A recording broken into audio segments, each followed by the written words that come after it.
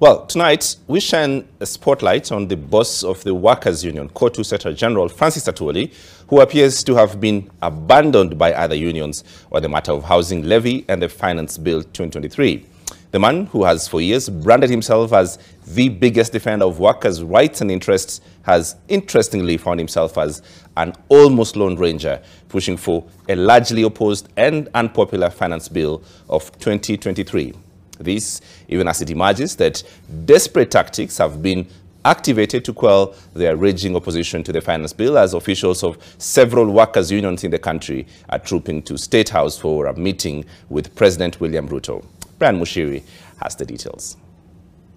With last week's Kenya Kwanza parliamentary group meeting resulting to an almost sworn guarantee by the lawmakers to pass the proposed Finance Bill of 2023, and a growing discontentment from the public as shown through open opposition by a host of trade unions, the trade unionist-in-chief is now on the spot. COTU Secretary General Francis Atwoli has consistently voiced his support for the bill, which some have argued has punitive tax measures, despite what NTV has learnt is the position of COTU's amalgamated unions. Atwoli's latest push was after a meeting with union officials in Kisumu, in which he again verbalized his support for the finance bill. Sources have, however, told NTV that Atwoli's announcement was not a resolution by the meeting, that in fact, upon seeing that there was open defiance by union officials, the COTU boss strategically avoided the making of resolutions and there was a push for further consultations.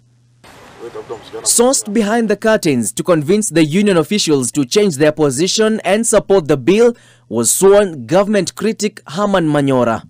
Yet despite the meeting, trade unionists have proven publicly to be reading from different scripts. A host of civil servants held protests against the finance bill on Monday, which, if passed, will see a compulsory deduction of 3% of their salaries capped at 2,500 shillings and directed towards the housing fund.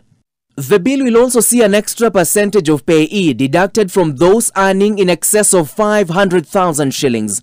The public opposition raising questions on why COTU, and in particular Secretary General Francis Atwoli, is going against the voiced position of his affiliate members. So what I'm trying to say is this, that those who failed to attend May Day, where the president gave us 3 hours, without taking even water and so on, just talking to us, standing, explaining that, and everybody was satisfied. That was on 1st May in the afternoon at the Kenyatta International Conference Center. While the COTU boss argues that general secretaries of various unions were in agreement with the bill after having a sit-down with President William Ruto during a luncheon at the KICC during Labor Day, it is a fact that the meeting was not a consultative one and no official had a chance to engage the head of state. Only the president spoke at the function, and therefore Atwoli is wrong in claiming that there was a consensus on the matter. The proposed bill will soon find its way to the floor of the House in the National Assembly, and how the House votes is a matter of wait and see. And just before that happens, State House is determined to make sure as many trade unions have been whipped to support the bill. Sources say that several unions, including NAT and Kupet, have been to State House for talks. None of the officials from the two unions could be reached for a comment. On Tuesday, the Secretary General of the Kenya National Union of Nurses, Seth Panyako, told NTV that he was called by President William Ruto and told to leave the UDA party if he cannot support the bill.